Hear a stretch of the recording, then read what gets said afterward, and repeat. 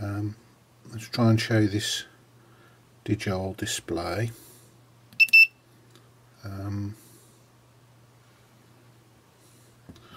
You can see I've now altered the driver so that it occupies more of the available screen area.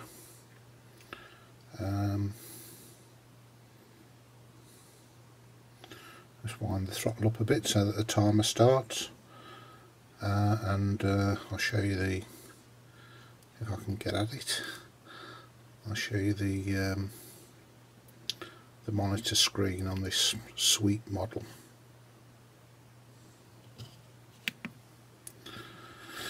So the update's still not as fast as the OLED screen, but it's plenty fast enough to be readable.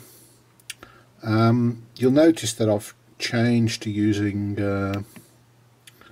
sort of black ink on a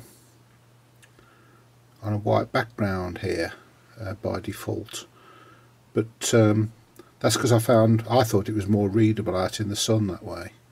But it's an option anyway. You can change it easily enough by editing the config file. I think I probably showed you the ruler at the beginning, but there it is. You can see it's about what's that? Sorry about it being upside down. You can see the whole display is about 5 centimeters across, and the actual lit up part is about what's that, 37, 38 millimeters, something like that.